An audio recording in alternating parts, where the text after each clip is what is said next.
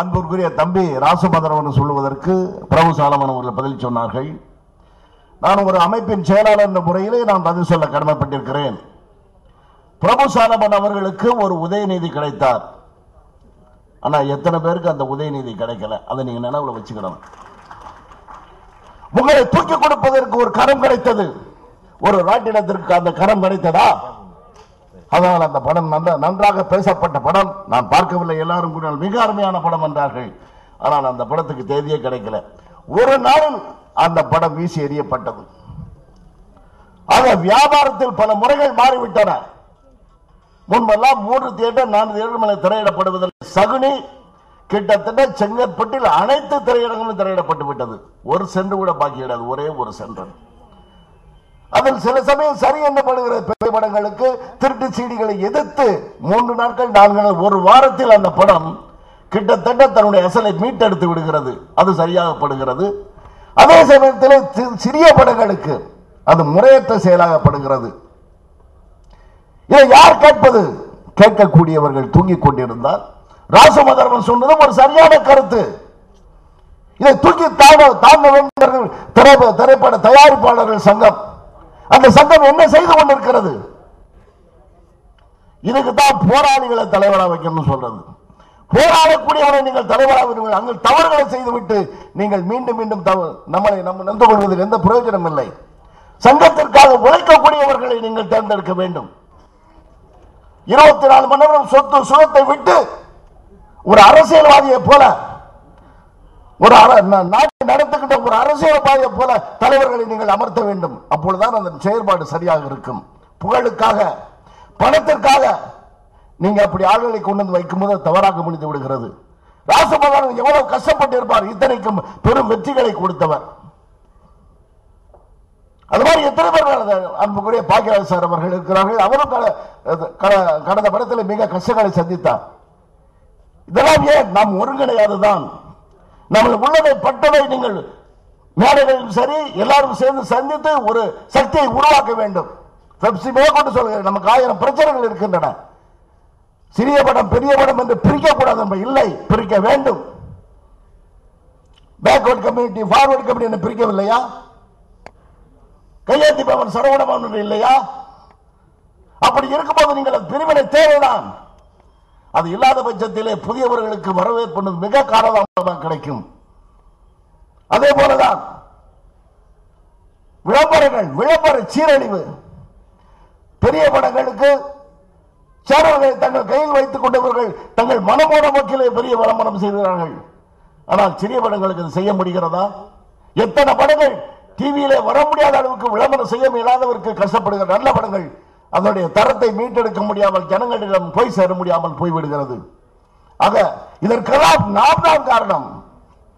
நாம் நல்லவர்களை, உழைப்பவர்களை, இதில் சிந்திக்கக்கூடியவர்களை, போராளிகளை, சுயநலம் விடுத்து பொதுநலம் செய்யக்கூடியவர்கள் கொண்டு வந்து அமர்த்த வேண்டும். அப்பொழுதுதான் நம் நலங்காக்கும் என்று சொல்லி இந்த அமரா திரைப்படம் அசுரா போன்று, அமராவுக்கு எதிர்ப்பதம் எதிர்மறை அசுரா போன்ற வசூலை பெற்று இந்த படத்தில் சம்பந்தப்பட்ட அனைத்து இயக்குனரும், கதாநாயகம், நாயகியும், தயாரிப்பாளரும் மாபெரும் வசூலை பெற்று லாபத்தை அடைந்து மீண்டும் மீண்டும் இந்த தொழில் வெற்றி கொடி நாட்ட ஆசீர்வாதம் அளித்து விடைபெறும். நன்றி, வணக்கம்.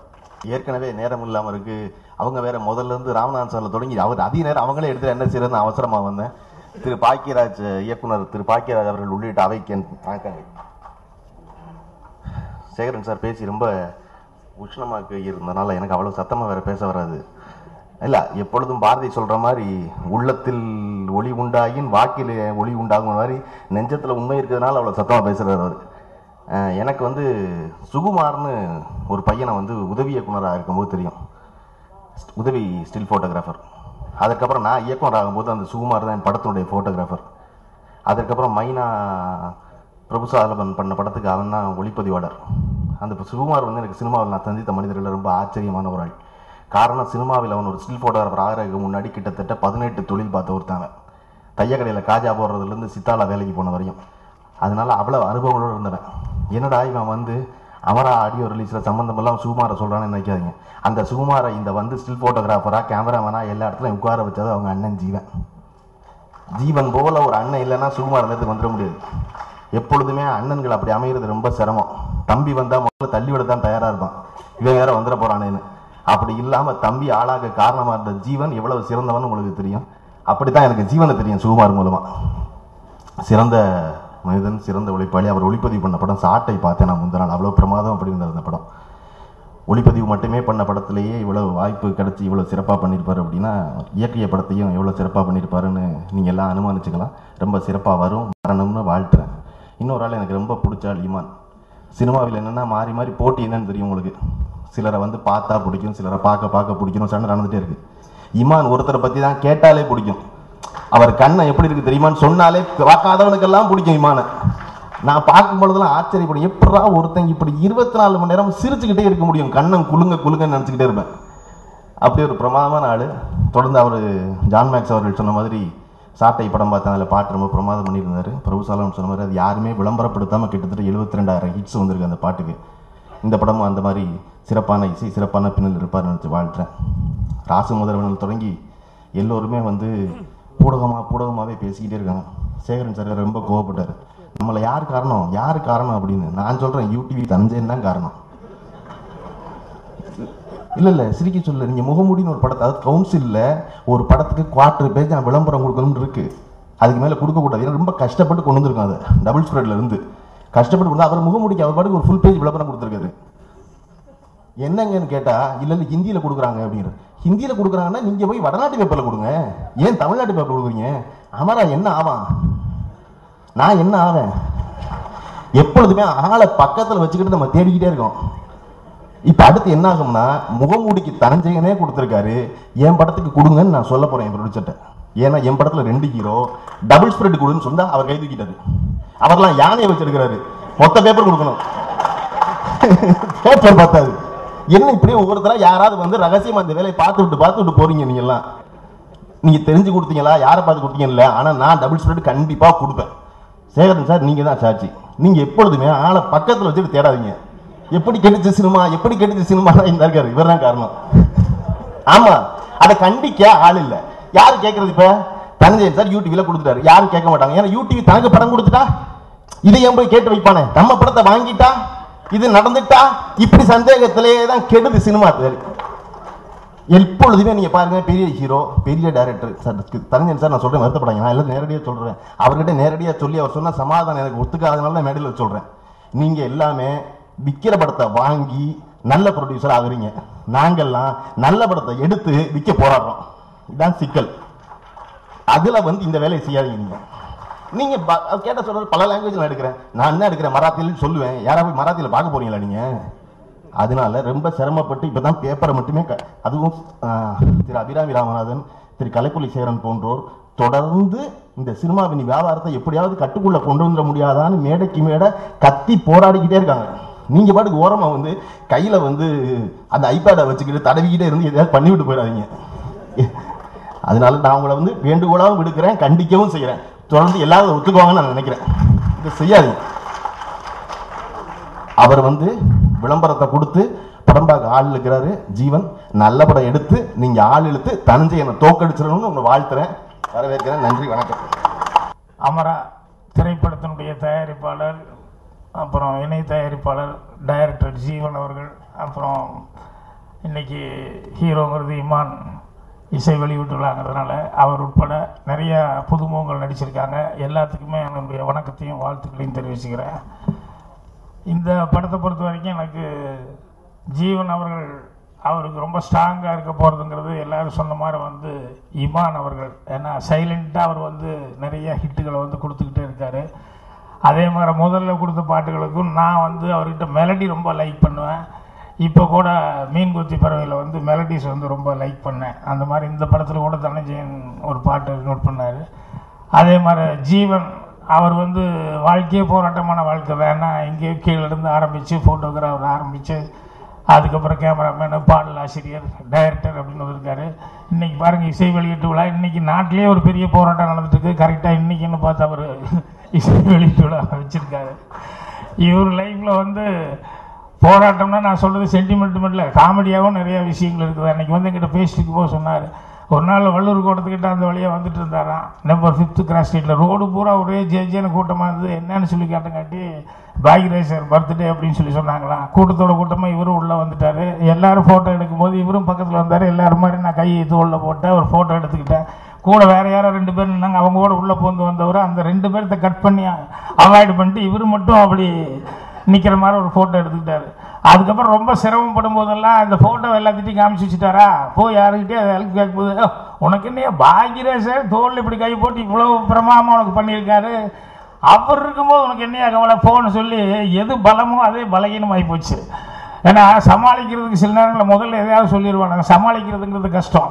ஒருத்தர் சர்வசாதாரணமாக சொல்லிட்டான், என்னென்னா எங்கள் ஊரில் எவனுமே சாக மாட்டான் அப்படின்ட்டான். என்னென்ன நோயே யாருக்கு வந்ததில்லை, எவனுமே காய்ச்சல் உடம்பு சரியில்லைன்னு படுத்து எவனுமே செத்ததில்லை அப்படின்னு சொல்லி இவன் பாட்டில் அளந்து விட்டுக்கிட்டு இருந்தான். அப்போ பார்த்தா எதிர்த்தாப்புல ஒரு ஊர்வலம் வந்துடுச்சு. ஊர்வலம் வந்தோடனே அந்த வெளியூருக்காரங்க, என்னங்க உங்கள் ஊரில் ஒருத்தருமே போக மாட்டான்னு சொன்னீங்க, ஒரு ஊர்வலம் வருது.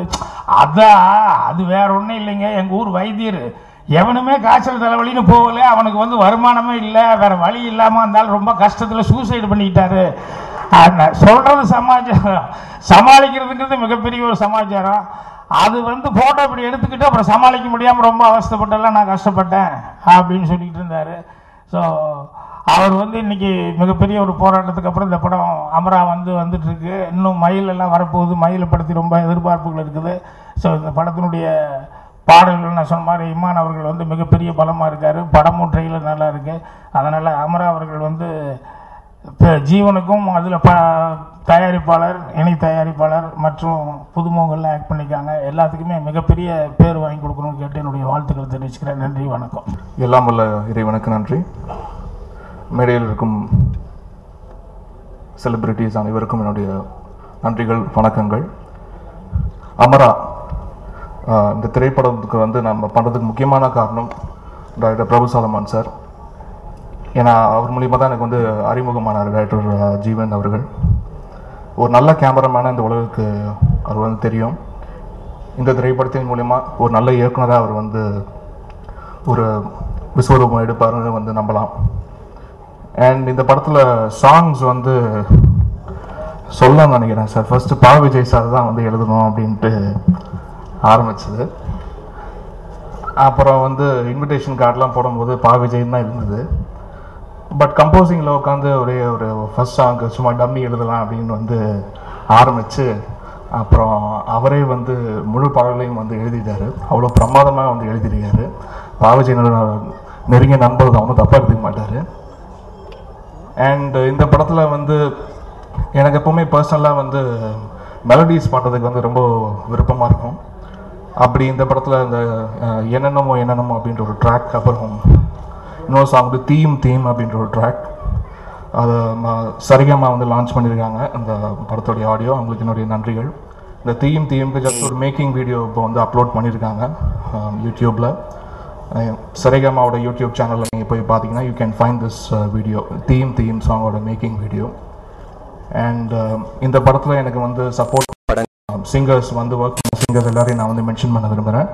சின்மயி, சீர்காழி சிவச்சந்திரன் அவர்கள், நரேஷ் ஐயர், ஹரிச்சரன், சின்ன பொண்ணு, Madurai Saroja, MLR Karthikeyan, Velmurugan, Priya Hemesh, Divya, Ramya, Richard and Jayaraj, இவங்க எல்லாருக்கும் என்னுடைய நன்றி நான் தெரிவிச்சுக்கிறேன்.